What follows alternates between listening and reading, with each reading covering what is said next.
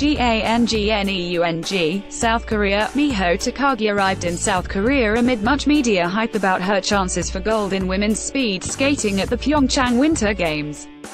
But it was her elder sister Nana who stole the headlines on Saturday night when she won the inaugural women's mass start to become the first Japanese woman to win multiple gold medals in any sport at the Winter Olympics. With her victory beside Miho and Ayano Sato on Wednesday in the team pursuit, Nana also is the first Japanese athlete to finish a Winter Games with 2 gold medals since ski jumper Kazuyoshi Funaki did the same at the 1998 Nagano Olympics. Obviously, I wanted to get 2 gold medals, but I really never imagined that I would. My feeling right now is one of disbelief, said Takagi, who finished 12th in the 5,000 meters earlier in the Games.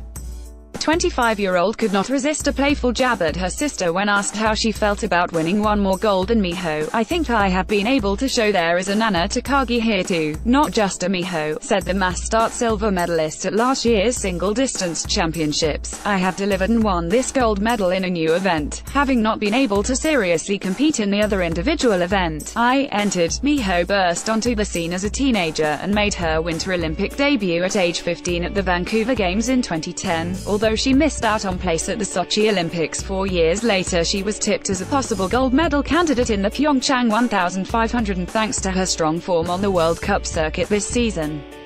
The middle to long distance specialist Miho managed silver in the 1500, bronze in the 1000, as well as 5th in the 3000, although Nana, who was 32nd in the 1500 and 4th in the team pursuit in her first Winter Olympics in Sochi, admitted she hated being in her sister's considerable shadow. She said her younger sister's efforts here gave her some extra motivation. She is my little sister, so I want to win and I don't want to be second best to her.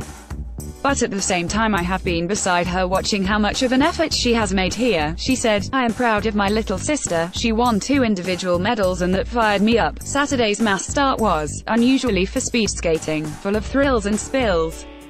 But an injury to Sato following a crash in the second semi-final earlier in the evening meant Takagi was flying solo in the final. If Ayano had been racing, we could have worked out a plan to aim for a 1-2 finish, so I'm disappointed we could not do that.